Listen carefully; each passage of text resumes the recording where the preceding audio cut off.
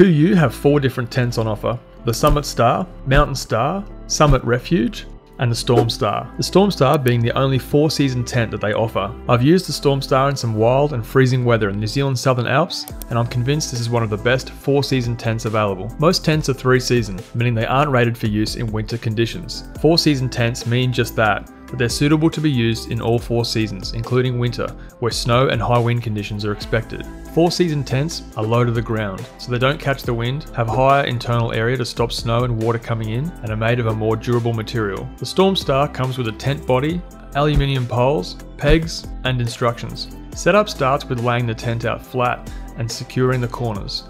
The 3 poles include a center pole and 2 other identical poles, which go into color-coded holes. A repair sleeve is also included with the poles, which is a nice extra. The poles are slipped into the corresponding color-coded corners, eliminating any confusion about which pole goes where. Setting up the guidelines is necessary for extreme wind conditions, but unless it's forecast, I don't use them. The seams on the Storm Star are made of X-Pack material. This is a non-stretch material that is primarily used in ship sails and is built to withstand extreme weather. The material is incredibly durable, and the pole sleeves attach to a heavy-duty PVC, creating extra reinforcement. Drainage holes are also featured on the bottom of the sleeves. Once the poles are connected, it's as simple as clipping the tent onto the poles.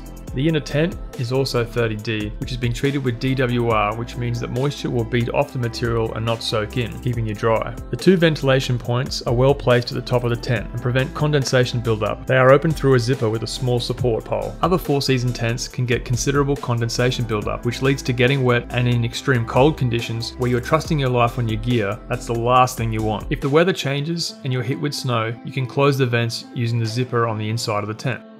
The tent has 2 oval-shaped doors. The doors also feature an additional mesh door that allows air and light in without the bugs. The doors have a toggle tie back that secures the door panels and ensure that it's not loose when kept open. The ground sheet of the tent is a foot-deep 40D ripstop. This gives confidence to the user that the tent will keep you dry in a decent level of snow. Inside the tent, there are double pockets in each corner of the tent for stowing smaller items such as a headlamp or wallet. There is also an elastic gear nest on the roof of the tent. Kuiu also sell a larger gear net for the roof, which you can check out in the description below. With both doors closed and the vents open in -10 degrees Celsius temperatures, there's been no issues with condensation buildup. Sitting in the vestibule, there's also room to cook and stow gear. The overall external footprint of the tent is 2.2 meters by 2.7 meters. The internal area is 1.4 meters by 2.2 meters. The Storm Star makes a very roomy 1-man tent, or a good 2-man tent, with gear bags stored in the vestibules. This is a major feature, where the Storm Star stands out for 2 users, as a lot of the competition only have 1 vestibule and door.